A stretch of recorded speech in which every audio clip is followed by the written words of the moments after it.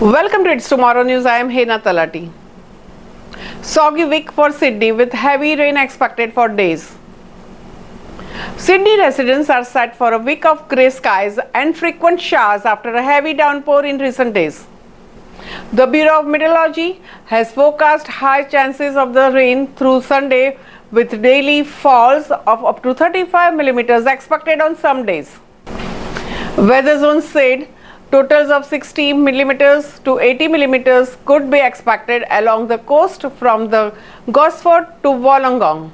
And however, Water NSW said Wollongong Dam was no larger expected to spill after below forecast rainfall over the weekend.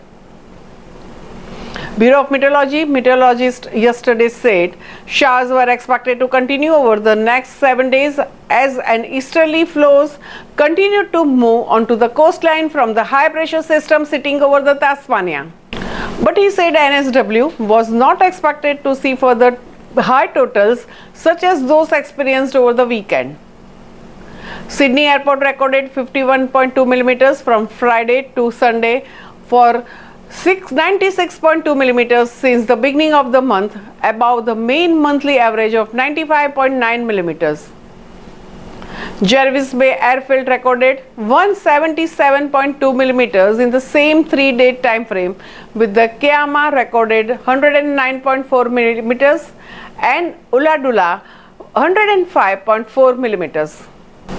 Heavy rainfall will continue to hit Sydney and parts of the NSW coast after the weekend of wild weather in eastern Australia left tens of thousands without power and sparked flash flooding.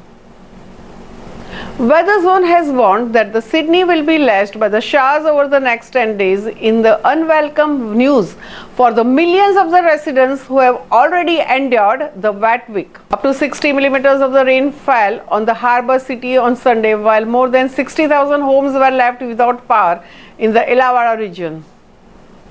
Heavy rainfall further north saw parts of the Queensland flooded, with 4 WD captured, being swept away by the raging waters at the Wirribah on Saturday. Weatherzone meteorologists warned up to 150 millimeters could fall within the next 7 days. However, conditions will begin to ease by the middle of the week. Southeasterly winds will continue to bring rain throughout the week, although not as intense or consistent as in recent days.